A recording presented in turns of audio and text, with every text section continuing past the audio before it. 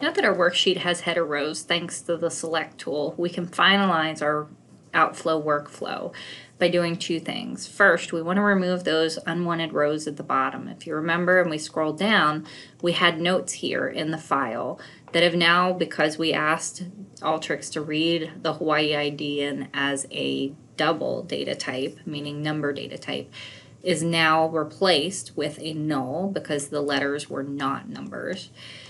So we need to remove those rows at the bottom. And then the last thing that we need to do is we want to make this workflow portable, either because we can use it again within this workbook or because we want to use it in other places or we want other people to be able to use it. So we'll show you how to do both of those in this video. Let's begin by removing the unwanted rows at the bottom. We could do so one of two ways. One, we could use another select tool, and this time instead of choosing to skip the first couple rows, we'll say keep a certain number of rows. Alternatively, I'm going to show you a new tool called the Filter tool, and this is still within the preparation menu. It's over right next to the data cleansing tool, so we can go ahead and grab the Filter tool and pull it onto our canvas. And when we do so, we see that this tool looks a little bit different than some of the other tools that we've been using because it has two output anchors. The first output anchor is T for true, and this says, okay, what values or observations are kept when the condition that you set forth is true. And then the F stands for false, and it says, okay, what observations are kept when the condition is false. To set the condition, we come over to our configuration window, and we could use either a basic filter or a custom filter. The basic filter is going to work just fine for our purposes, so we'll go ahead and leave that radial button selected. And now we got to tell it, okay, which column would you like to filter on? So we can go ahead and click on the drop-down menu to select the column. And we could use Hawaii ID or any of the last three. They will all work just the same way. So we'll just select the Hawaii ID column. And we want to say, okay, in the Hawaii ID column, we would like you to get rid of observations if.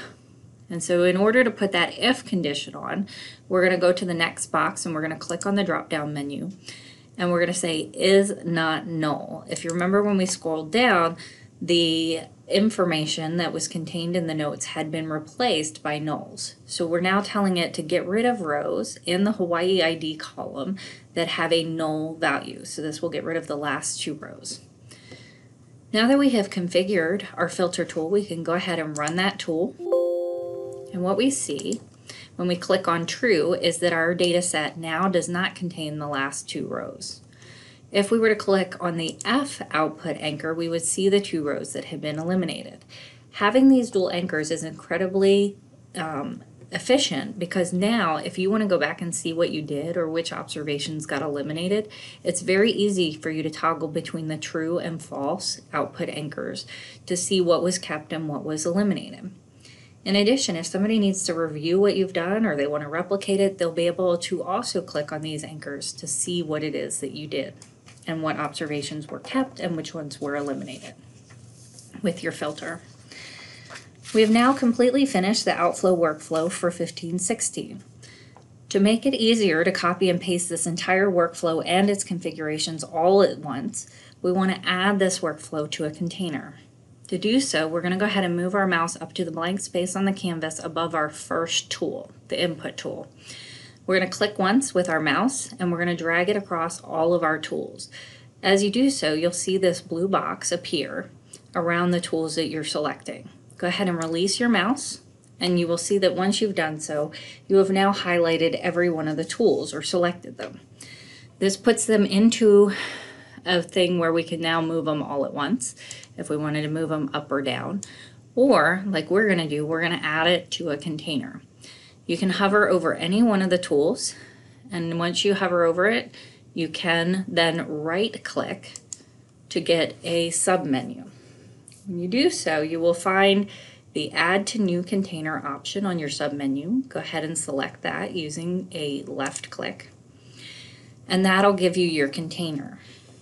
You can either rename the container up in the caption box up here, or by double-clicking over the word container, and in my case 14. So we can go ahead and rename this to 1516 Outflow so that we know what this workflow is. Once we hit enter, that becomes the name of that. We have one more nice thing about these containers. It allows us to minimize the workflow so that we can see other parts of our canvas by either clicking on the blue box at the upper left-hand corner or by clicking on the arrow in the upper right-hand corner. And to get it back, it's just reversing the process by clicking that again.